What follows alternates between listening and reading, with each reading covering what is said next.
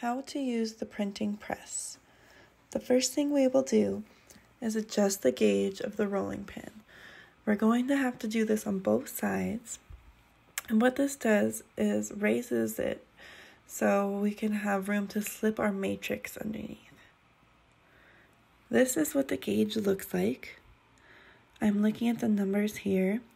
A lower number will make it go lower, but a higher number will raise it up, and that is what we want right now.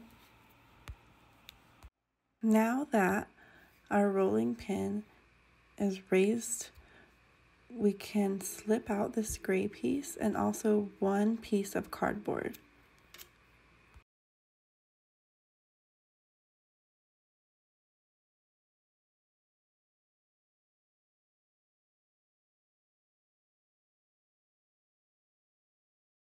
Once you have your matrix all inked and ready to go,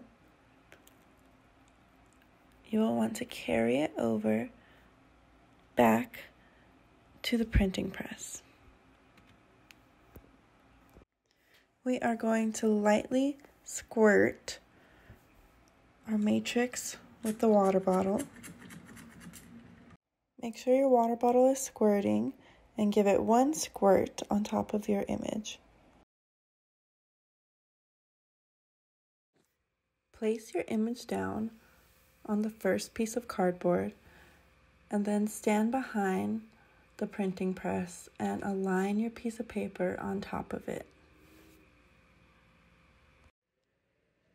You will then sandwich your matrix and your paper between the two boards and lay the mat on top.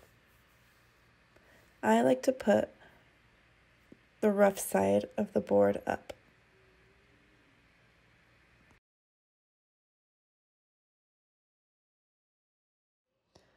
Press down on the board with your hand and then slip the black mat underneath the rolling pin.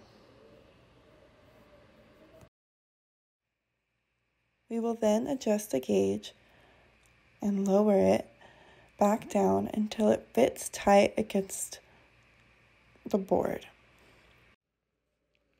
Do this to both sides. In this particular case, I'm adjusting both sides to 32. You are now ready to start driving the boat. If you cannot get the press to roll, make sure that the pin is tight against the board, but also make sure that the board and the gray mat are underneath the rolling pin.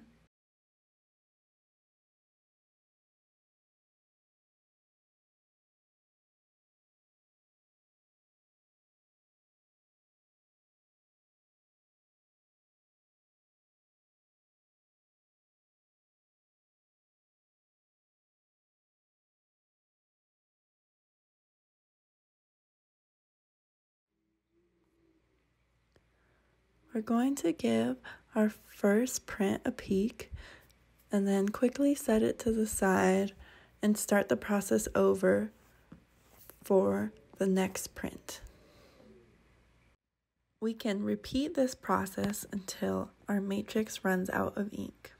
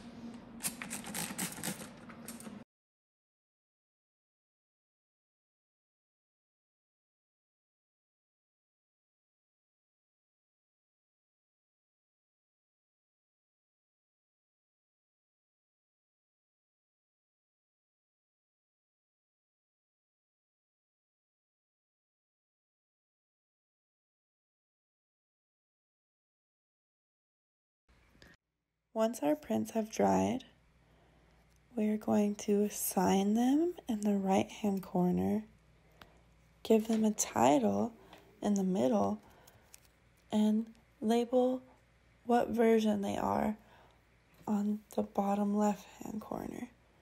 For example, this was the first print we made, so this will be 1 out of 4.